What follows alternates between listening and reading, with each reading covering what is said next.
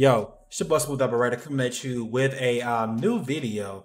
I kind of wanted to show you guys the Nvidia Broadcast App that just got released today. Some other people on YouTube have already put this type of video out, but I don't think they went in great detail about how to download it. The download just went live not too long ago. So right here on Nvidia's page, I will have this in the description below so you guys can come to this page, download it real quick and get set up.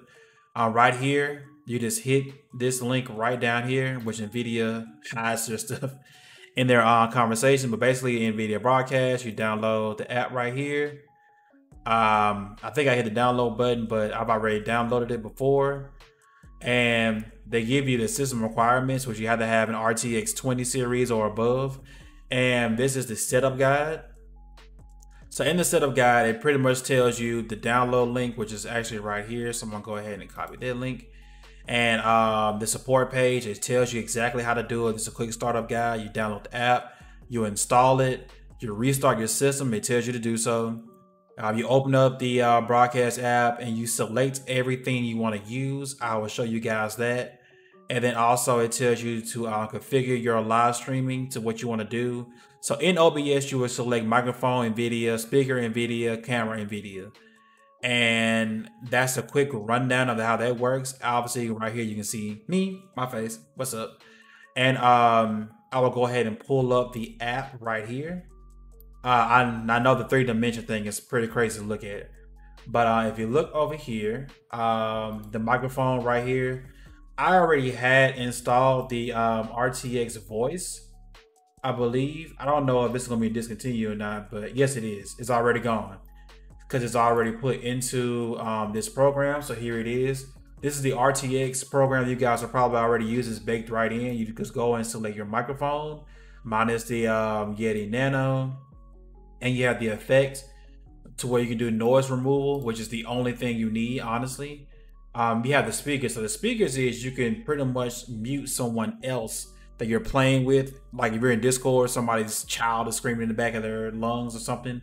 You can just hit this and it'll get rid of whatever they have going on their side. And you can test everything out, air conditioning, chip bag, fan, rain, typing. This is all the things that you can try to kind of go ahead and exit out of everything. So camera, this is the part that's in beta. So as you can see right now, this is the camera, but with a little magic, boom, green screen. So I'm gonna try to look right here at the camera. It's all green screen. It's not perfect, as you can see like the little shadings bouncing on and off. And I have like a key light right here in front of me. And then I also have my room well lit. And it's still, you know, just a little off. Probably because I have black on, this black microphone. It's probably the black, honestly. But in the drop down here, you can also do background replacement. I haven't tried this yet, but you can select your own image if you want to. I don't have any images, but just for the sake of this video,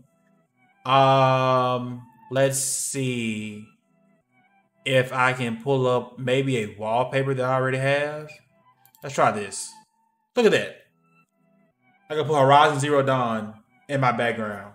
That's pretty cool. Now I can switch to a background blur. I like this effect. This is pretty cool. It brings you up, and this is my whole entire background, but it's blurred.